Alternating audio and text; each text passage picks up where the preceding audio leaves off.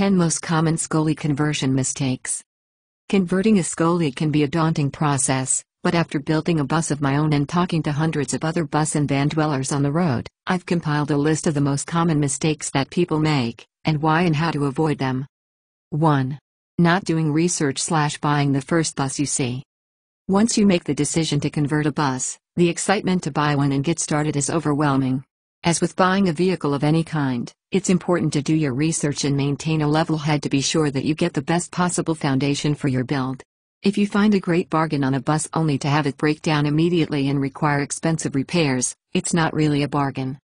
My boyfriend Aaron and I almost fell victim to this, getting so excited when we went to the tour of the first potential bus we found, and then being desolate for a few days when we realized we couldn't overlook the black smoke billowing from the exhaust and the sleazy salesman telling us that the smoke is normal for a diesel engine. It was an emotional roller coaster every time we thought we found the one, only to have some critical issue become apparent. Along with not buying the first bus you see, doing research on the engine and transmission type is super important. We didn't really know anything about engines and particularly not about diesel engines, and we ended up with a 6.0 liters engine in our 4450 van front bus, when the 7.5 liters engine is more desirable and less prone to issues. Our 6.0 has been a champ for the most part, although we have had to get some repairs done that might have been avoided had we kept searching and chosen a similar bus with the 7.5 liters engine. Other things to research or at least investigate on your potential bus include the tires, how new they are, how big they are obviously changes how much they cost to replace, up to around $500 per tire for larger buses, the maintenance history, such as how often the bus had oil changes, whether all parts are stock or have been replaced, etc., and whether the bus has been in any accidents. Finally, be sure that you choose a bus that meets your needs. For instance, if you're 6'5", don't buy a bus that has 6-foot ceilings unless you are planning to do a roof raise. Make a list of non-negotiable items as you shop for a bus, and stick to that list. You will be much happier in the long run, even if you have to wait a little bit longer to find your perfect bus as opposed to compromising your comfort to get started faster. 2. Not removing rust. If you do not check for rust and remove any that you find before you start with the build, it will be a very expensive and heartbreaking mistake. To remove rust after the bus is fully converted, you might end up having to basically demo all the work you've done and rebuild it, but only after you've spent hours removing rust and sealing against more. We have some friends in Australia who bought a combi van to convert into a weekend excursion rig, and their van has been in the shop for nearly a year for professional rust removal and sealing. Fortunately, they found the rust before they started building anything out, but it's still a huge delay in their conversion process. Another vent dwelling couple that we follow found rust after quite some time on the road, and they had to rip out the entire floor, remove the rust, seal the metal, and replace the floor, all while trying to avoid damaging the rest of their construction. Consider the region where you are buying the bus and if the climate there makes vehicles prone to rust. Inspect the bus as thoroughly as you can before buying it to see if there is rust hidden away. 3. Not preparing for condensation. If you plan to take your Skoolie to cold places, you will need to think seriously about how you're going to deal with condensation. When the weather is cold and or damp, your warm breath in the bus will result in condensation that forms on windows, the ceiling, and basically any non-porous surface. Using any type of heater other than wood burning will also produce some condensation. Usually for us, keeping a window cracked at night even when it's cold is enough to keep the condensation at a manageable level. However, we spent about a month and a half in Seattle in the dead of winter, during which time it rained essentially every day. We kept a window cracked around the clock and hung a damp rid bag in the bus to help capture excess moisture in the air. Unfortunately, at the end of our time in Seattle, we were cleaning the bed area and flipped the mattress to discover black mold growing on the bottom of it. So, we had to buy a new mattress, and we invested in some Hypervent airflow mattress underlay which provides constant airflow under and around the mattress, preventing any more moisture and mold problems. We have seen YouTube videos of van and bus dwellers who have water dripping off the ceiling and pooling on the floor because they did not take steps to avoid condensation. The humidity will probably change drastically depending on where you are, so it's a good idea to protect important documents, books, papers, etc. in a water and airtight package while you're traveling. A ceiling vent fan can also keep air moving and help fight moisture. 4. Skimping on wiring and or fan. Speaking of vent fans, we sure wish we had one. This is probably our biggest regret. We chose not to remove the stock ceiling of the bus because it was in great condition, there were a million screws holding it on, and Aaron can barely stand up straight in the bus as it is, so we didn't want to use any vertical space by insulating the floor or replacing the ceiling. This means that we were not able to wire in lights to the ceiling, so we started with battery-powered puck lights, which we soon realized were not sufficient. We upgraded to string of LED fairy lights, which are wonderful and ambient, but not quite bright enough to read a book.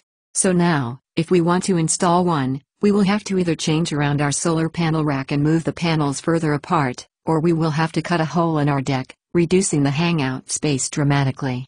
All of this to say, be sure to put in a ceiling vent fan.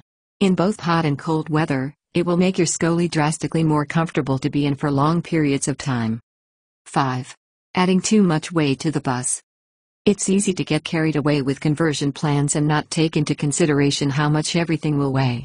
To keep your vehicle weight in check, I recommend starting by getting your bus weight after you strip everything out so you have a starting weight, and checking the axle and tire weight ratings on your vehicle. When you are designing your layout, keep in mind that you want to have a balanced load, so for example, don't put all your water tanks on one side of the bus without having something equally heavy on the other side.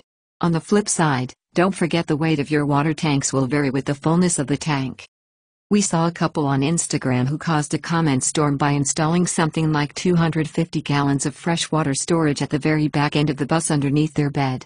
1 gallon of water weighs about 8 pounds, so that's around 2,000 pounds of water, cantilevered out behind the rear axle. They claimed to have done the math and that it would be fine, but in my mind it would be wiser to put such a huge weight directly over the axle, or to simply have less water on board. I've also heard stories about a beautifully built-out bus that, after conversion, weighs in at 36 tons, and they can only go about 4 miles per hour up hills, if they make it at all. One final example of overweighting a vehicle is some friends of ours who were living in a van, but had so much weight on the rear axle, they didn't have dualies, that the axle actually bent and the tires slanted in towards the center of the van at the top, resulting in an expensive breakdown and repair. Check your weight ratings, distribute weight wisely, and be practical about the weight of all your construction components. Additionally, be sure to keep in mind how much power your engine has, to ensure that you can still actually drive the bus around after you've converted it. 6. Construction mistakes. Unless you are a master builder, and honestly, probably even then, you are going to make mistakes during the construction process. This is a frustrating waste of time, energy, materials, and money, so double-check everything. Fortunately, Aaron's dad worked in construction for 30 years, so he helped us avoid a lot of rookie mistakes, although we still had a few dumb moments. For instance, we built some handy storage into the back of our couch where our tables are stored, and it worked great until we added the shelf over the windows. We went to lift out one of the tabletops from the back of the couch and it bonked right into the shelf, without enough room to fully remove it. Whoops. Luckily we were able to make a slight adjustment to the back of the couch, so we didn't waste anything major in terms of materials or time. There were some techniques that helped us avoid more stupid mistakes like that. For instance, we taped out our layout with painter's tape once we had removed all the seats and the wheelchair lift. This allowed us to walk around in the space and visualize more clearly how much room everything would take up, and whether we would be able to maneuver around inside the bus. We also talked things out before making any major moves, and between Aaron, his dad, and myself, we usually found any glaring errors before we made them. And, as with any type of construction, we measured twice, or more, and cut once. 7. Not asking for help. Rather than struggle through some part of your Skoolie conversion that you have no idea about, ask for help. You never know who might have some unknown talent that will help you out immensely. As I mentioned before, Aaron's dad helped us out a lot with the construction. He also had a giant shop with essentially all the tools we needed to do the conversion. My mom helped us out with custom blackout curtains and beautifully upholstered couch cushions.